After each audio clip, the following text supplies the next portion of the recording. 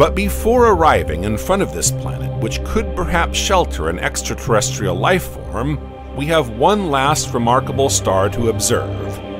It is L98-59, located 34.6 light-years from Earth, in the constellation of Flying Fish.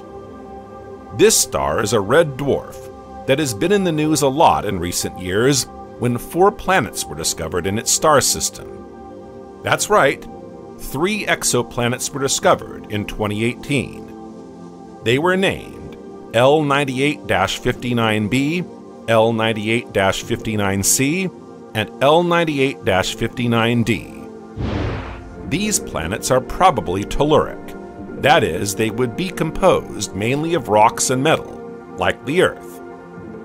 Their existence has been confirmed by the radial velocity method of the HARP spectrograph